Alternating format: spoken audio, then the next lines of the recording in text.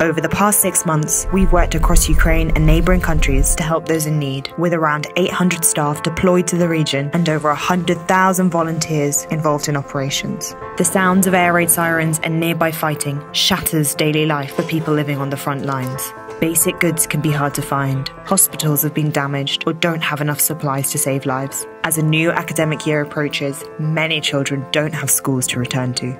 We focus our work in hard-to-reach places to support people who are dealing with the direct effects of the armed conflict.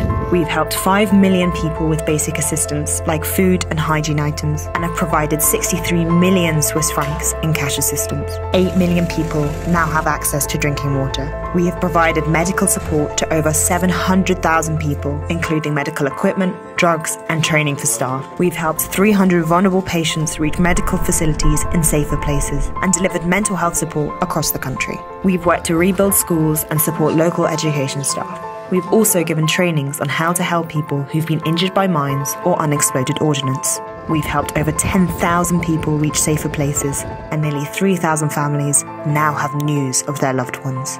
This was all possible due to the dedication of our teams and partners from the Red Cross and Red Crescent movement. We know there is so much more to do, so we will work around the clock to help.